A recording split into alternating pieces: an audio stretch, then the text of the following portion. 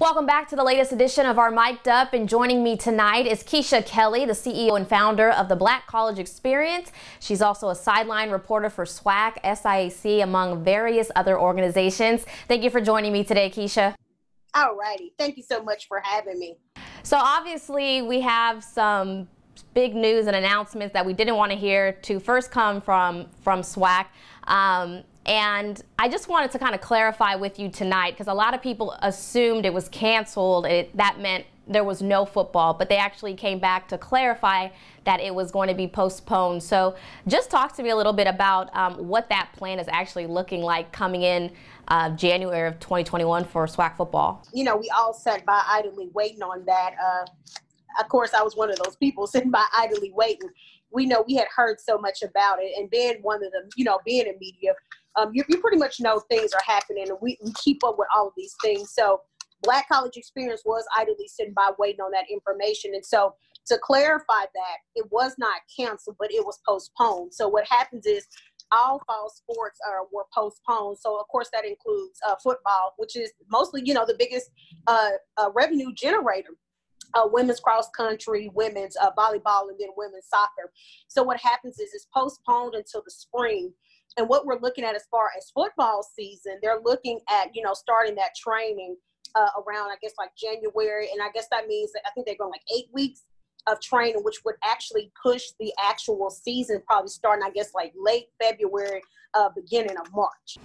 And obviously everyone, it's football season, but this is for all SWAC sports. So from what you're hearing as of now, is that meaning the sports that are actually spring sports would be pushed back as well? From my understanding right now, because they're still trying to come up with a contingent plan, they're also trying to come up with a competitive schedule for those fall sports. So, you know, as far as those other sports that are getting there, we have started looking at the schedule. We start looking at all the other events that's going on at the same time. But being that, you know, right now the plan is directly focused on the fall sports. What does this mean for those looking to possibly go NFL, and now that's in April typically? Do you see that becoming a problem? Maybe kids are not going to continue their senior year because of that? And in the HBCU community, we often say the kids are very hungry, they're very determined. And that's just the different mold that we have in our HBCU family. All of those kids are determined to do something. And even with, you know, the HBCU, you know, the situation that just passed where they were actually supposed to have this combine strictly for the HBCU athletes. And you had 50 kids that were on the roster that were actually invited.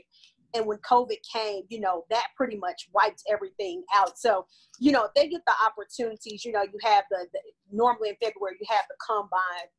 You know, you have the, you know, you have the Reese's, the senior bowl and things like that. So we still have the capabilities we still have those capabilities to stream if you need to sit in tape or footage or whatever. So I don't think it's going to do anything as to where it's going to push them out of, you know, still being encouraged or still want to do anything. I just think, you know, we still have to monitor everything and go by what the CDC says, but I don't think it's going to, no, anyway, it's going to push them back now.